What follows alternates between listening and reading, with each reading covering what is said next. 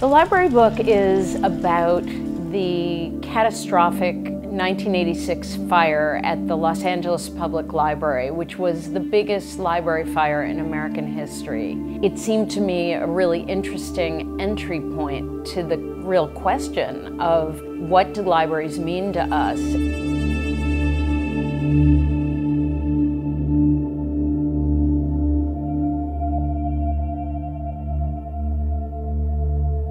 It was interesting to me how personally people were affected by the fire. They experienced it as an actual death in the family, a loss that was really profound. Certainly, the staff at the library experienced it that way most deeply, but the city of Los Angeles felt it at that other level, at that kind of spiritual level.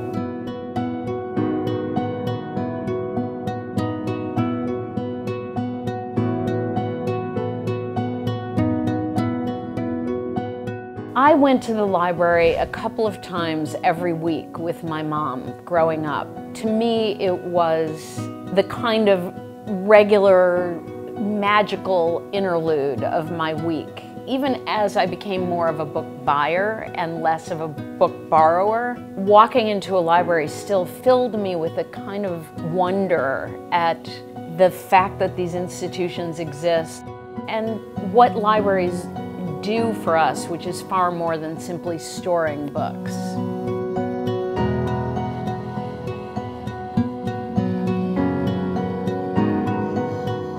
I think the things that I really hope people take away from the book are, first of all, just an appreciation of these rather remarkable institutions. It's also meant to be a kind of contemplation of the meaning of memory. Libraries serve as a communal memory. They do the thing that people can't do, which is they can remember forever.